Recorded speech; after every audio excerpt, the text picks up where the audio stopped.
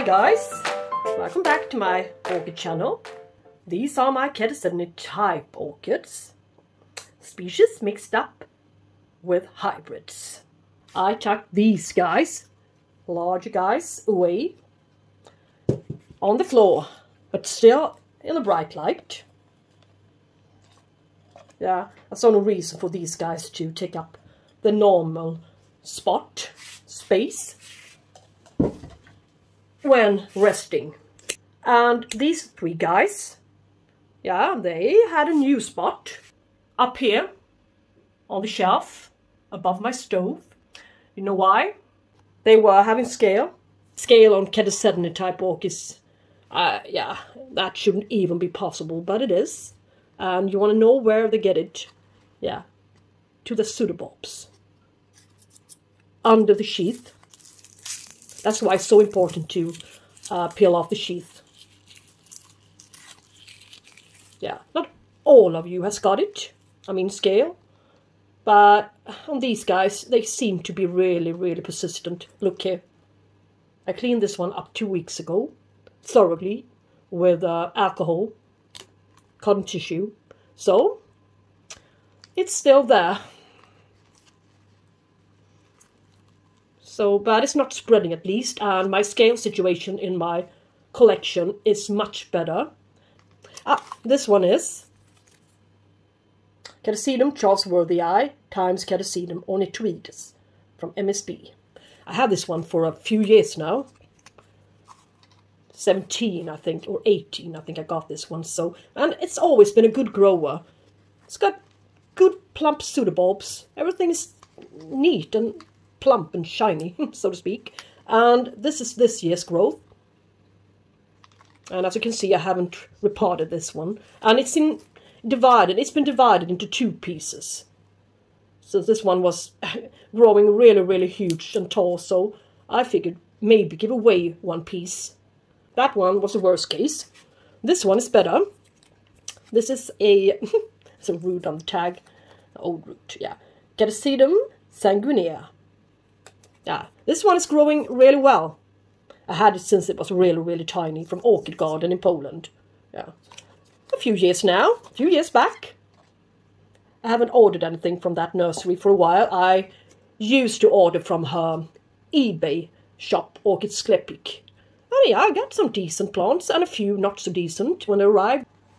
But, well, since she doesn't have her eBay shop open anymore, or at least I cannot find it under the name Orchidegartneriet. There hasn't been any new purchase from her ever since. But yeah, this one is growing roots. Yeah, this is really, really significant for this one to grow a huge bunch of fat roots. And this tiny, tiny little thingy coming out from the huge amount of roots here. So this one is a strong plant. Yeah, this one is mislabeled. It says clowesia dodsoniana. If it doesn't produce female blooms, which are really, really, really different from the male blooms, this may be the right variety. Yeah.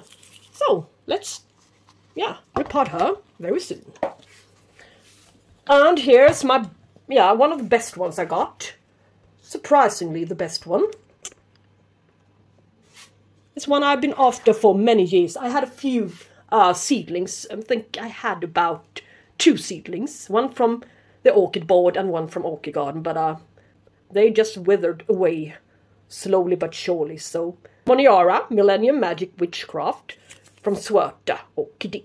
When I saw this one in the web shop for only €19.95 as a blooming sized one, I couldn't resist. I would be a fool. Even though I told myself not to buy any more Catasetums, since I'm not growing them so well anymore. No, I don't know why. If it's the change of windows into 3 glass from 2 glass or whatever is wrong nowadays. I rebloomed Catasetums a few years ago. It all went so well. That's why I got a few more, about 50 more, in a haze. So, but now I decided not to get any more until I figure out a way to make them rebloom and thrive again. So, but this one, yeah, it's been doing great. No scale. The roots are still alive down there. And I've been giving this one a trickle of water during dormancy. Since its roots are still alive. Some of them. Yeah, didn't do it any harm. This little new growth, this tiny new growth it produced last summer. It produces a little one there. And this is a new growth for this year. Yeah. And yet another one to the side. So I figure this one will need a wider pot for this year, repotting. And the last one, Catasetum After Dark Black Pearl. I got it in June 17, I think, from my orchid board. Yeah, and it bloomed January 18. Yeah, and at that time I really thought that I was a pro on growing Catasetine type orchids. Yeah, but boy, was I surprised when this one never ever rebloomed. Even though it produces good sized pseudobulbs, a huge number of them, every year. But yeah, no blooming anyway. And yeah, I cannot have it like this, as you all guessed up here. Its roots will dry out and it won't have any room for them. So it will need a repot today. But yeah, the blooms were amazing. And I also gave that one a trickle of water during dormancy. Today I should have uploaded or produced perhaps, my repot or not repot video on the orchids I got from Christiansen and Orchidegartneriet in Denmark. But I figured it was more urgent, a little bit more urgent to deal with, so that will be the next video. Well, this is not much to save, is it? I need to get rid of the scale, no matter what kind of hassle this one will have to be put through. Doesn't matter. As I told you, if I see some new scale on my orchids in my collection, there will be an immediate purge. Nothing will stop me. This division is not as bad as the other one, scale-wise. Really, it's much better. So what I do need to do is look out for the new roots. They may be down there already. You may never know when it comes to Catasetine type orchids. Yeah, as you can see, quite long root. This one is dead, yeah. It's not easy to determine which ones are alive and which ones are not. Yeah. As you can see, this root is all the way down here. I would have ripped it off if I didn't see it now. Maybe I'll save a few to use them as an anchor down there. Even though it looks green, it's not alive. So it's quite difficult with Catasetum roots. Alcohol. And clean it off thoroughly. Here. And the second new growth is really developing here as well. So, this one can be a good story. Needs to be repotted though. Yeah, now we got this one. This ugly one. So, I will divide it into two separate divisions. So, now it's divided. Looks great. A good cut, really. Now it's easier for me to get rid of the moss. I'm going to cut them away thoroughly. So maybe lurking about to the middle. Yeah, as for here. I will need to go down there with some alcohol. And I will need to peel off all of its old sheath. Now this one is a really good grower. Fast grower. Produces a lot of new pseudobulbs each year. So, I'm not scared that it won't become a good grower one more time. So, now I'm even going to spray it with alcohol. Yeah. And put it aside and see what happens. If it's appropriate to bring it to my next Orchid Society meeting or not. To sell it, or maybe sell it this time. And let it stay somewhere safe. to dry off. And for this Catasetum, the so-called dodsoniana, yeah, this one will receive different kind of treatment. Let's just be careful and just peel away a little bit of its old moss here. These roots are dead. Let me just peel them off as well. Yeah. The new roots are all the way down there already. Somebody says that when an orchid looks like this, leafing out and everything, it's about time to water it. I will object to that, so it's not time yet, really. Not for this one. After a while, after some time, you get to know your Catasetine types and its habits and behavior from previous years. So, I'm just going to leave it be like this. I'm not going to fuss about with it anymore. I am going to leave a whole bunch of new sphagnum moss to the front here. And no styrofoam peanuts or anything to the bottom this time. The roots will need the space. So, that's my decision for this year. Maybe next year there will be another solution, but this is what's going to happen this year. For it, only some moss, nothing else. I found that far too heavy amount of this slow-release fertilizer may burn the roots. At least in my condition. Strange, but it happened. So. Let's tie her up.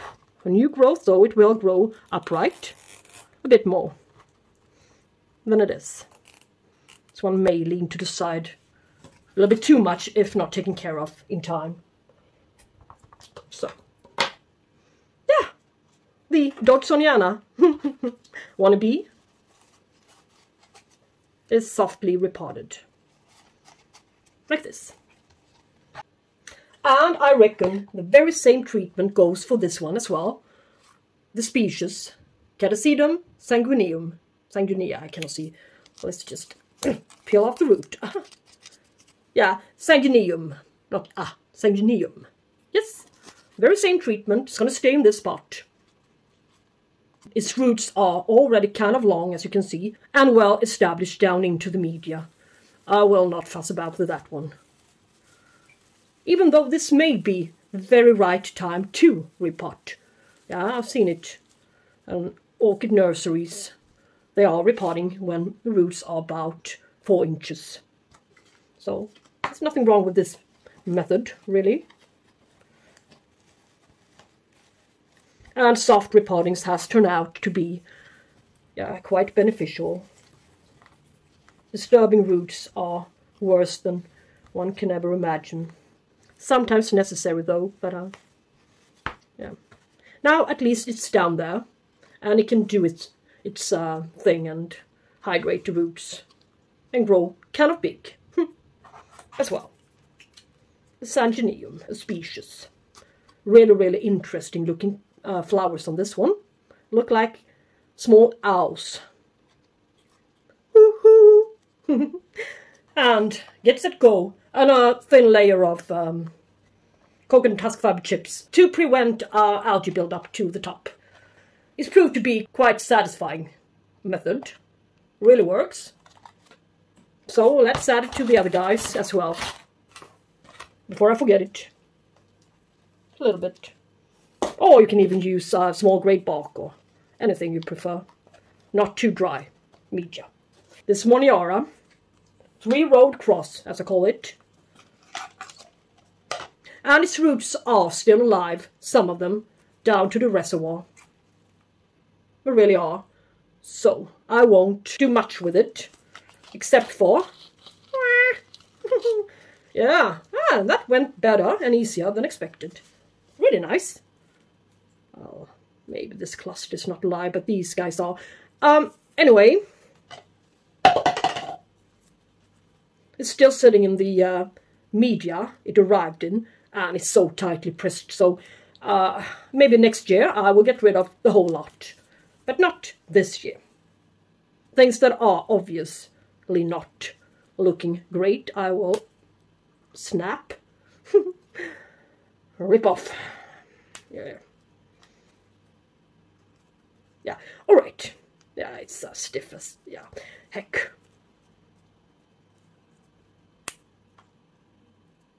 Yeah, this is the way it's going to be.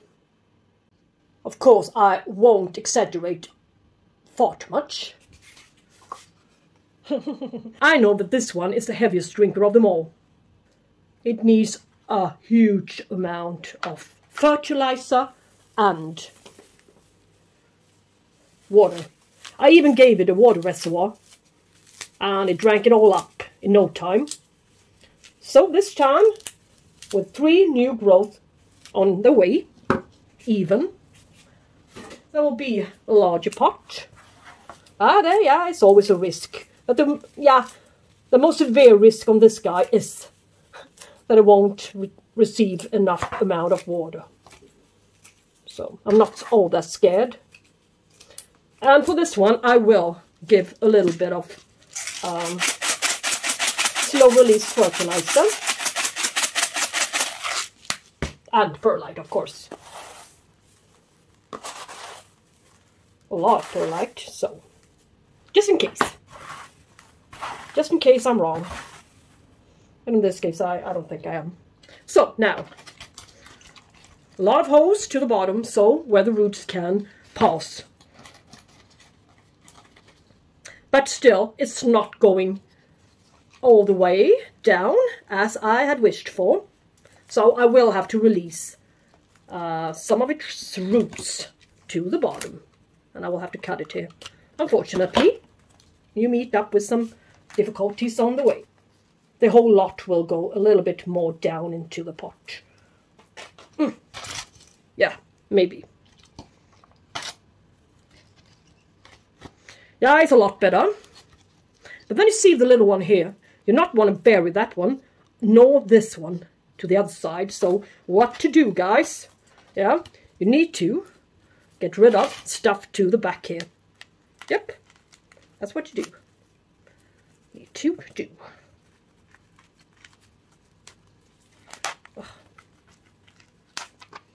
Yeah. Press the oldest part to the back as much as possible. Maybe put a stake there or something like that, so we can lean this one a little bit forward in order to make this guy's new roots meet with some humidity. Yeah, you can see there are almost stopped growing there. Yeah, and there are a few coming underneath here. Maybe I can release this little sheath and that way also expose the roots. So yeah, let's see now what we can do.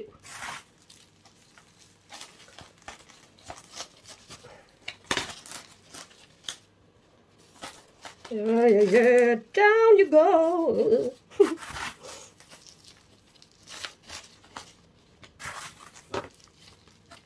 It's better. It's not great, but it's better. And this poor little thing down there. Here. Let's see if that one survives. I'm not sure yet.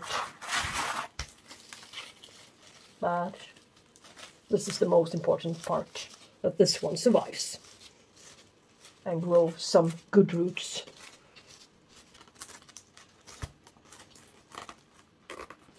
Yes. And perhaps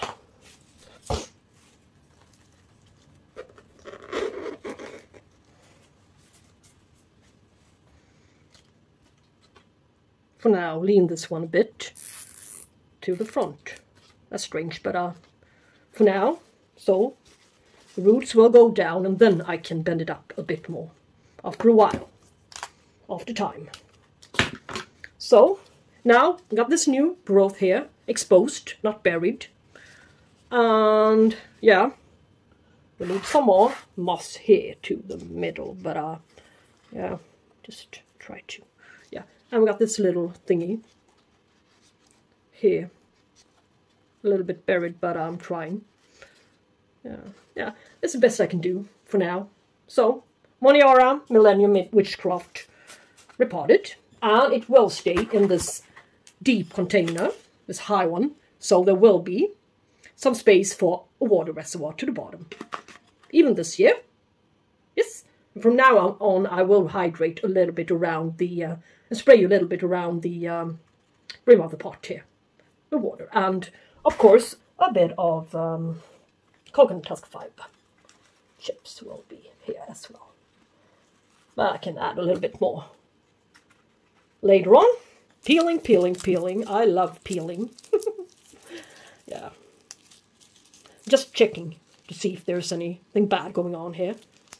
But in that room, it's almost gale-free, except for 1 or 2 plants now. So, yeah, this one ain't affected.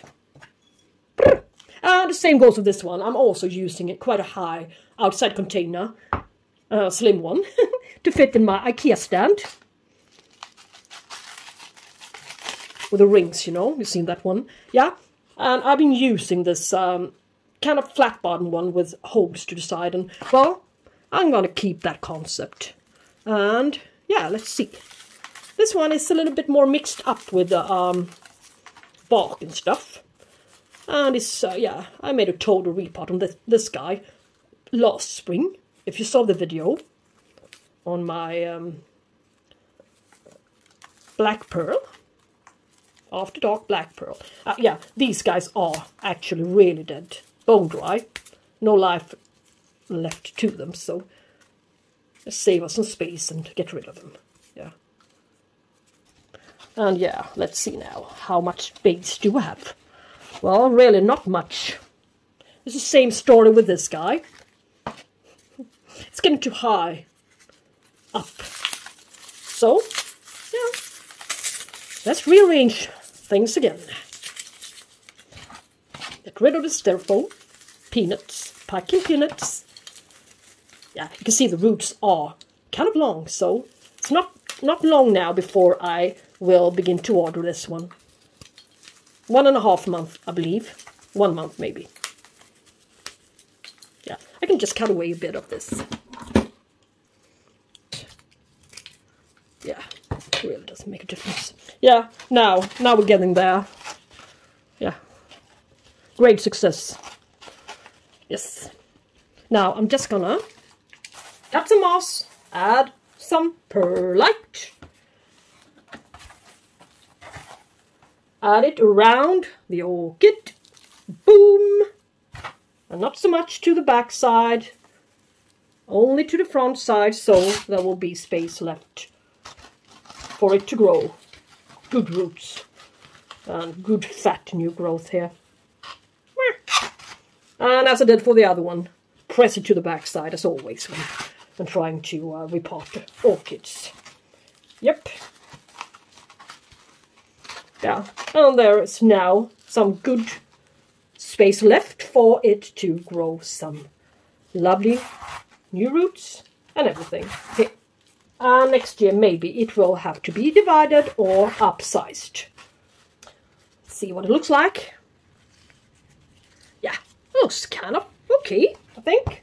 And now add some coconut husk fiber chips to it. Now I'm working really fast. Yeah, what a feat. A little stake here, just for some stability. This one is, yeah, it's growing really nicely upright. So I'm not going to bother with this one. And yeah, it's okay, I think. This is good enough repotting on a good orchid. So guys, now we're there. Dodsoniana, repotted. Looks like this. Sanguineum. Looks like this. And the charlesworthii times Ornithoides. Looks like this. And these 3 divisions, spare divisions, cleaned with alcohol. It's going to be put on a tray under observation for a while until next Orchid Society meeting on the 23rd of April. And let's see if I can bring them to sell them or put up on the lottery, if they're scale free by then. As for this guy, After Dark, Black Pearl, Fredclarkeara. There's also 3-road cross orchid. I forgot to mention. Yeah, so of me, my mistake. This one is just as much of a 3-road cross as the Monnierara Millennium Magic Witchcraft is. I might as well just admit I forgot it. I'm gonna add some water to the bottom to lure down the little new roots to the right direction. And the same method goes for this one. And these guys are gonna hang next to each other in my IKEA stand. And hopefully, any year now, they will bloom. Maybe put them out on my balcony this summer. Yeah, I've tried almost everything in order to get them into bloom. Especially this one, of course. The other one I haven't had for much longer than 1.5 years. But this one I had since 2017. So it's about time for you guys to start to bloom again. Yeah. But anyway, I hope you like this little video. Catasetum type orchid growing is not for everybody. Not everybody fancy it. Yeah, it's kind of difficult to get them going. Or shall we say keep them going on, really. First year you may succeed, since it's living on its previous year's treatment. Well, not being negative, but that happened to me. Won't happen to everybody. That's why I'm growing a little bit tired of it, but these guys are gonna stay. I like them. Here they are, in the cross line of the fogger. Ultrasonic humidifier. Thank you guys for watching this video. Take care, and I hope you had a great, or having a great Easter vacation or weekend, holiday. And talk to you soon. Bye bye.